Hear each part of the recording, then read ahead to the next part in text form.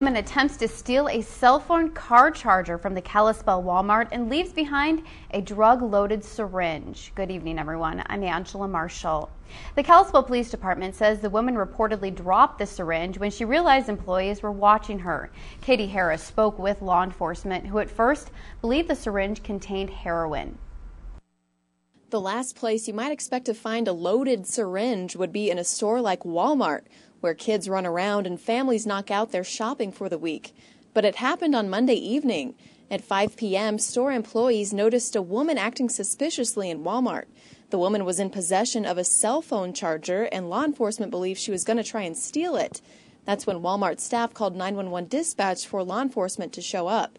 But the woman fled when she noticed store security watching her.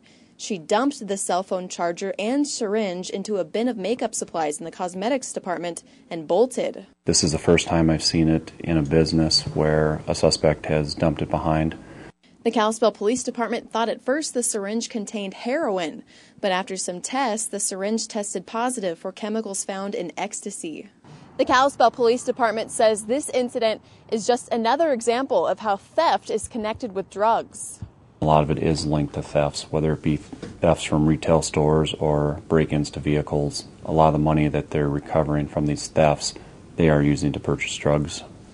And the syringe is another example of just how present drugs are in the Flathead Valley. It is something, though, that parents want to keep an eye on their children when they are out in public, make sure they don't come across this type of stuff and accidentally expose themselves.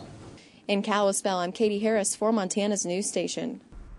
The female suspect was seen wearing a green coat with a hat and scarf Monday night.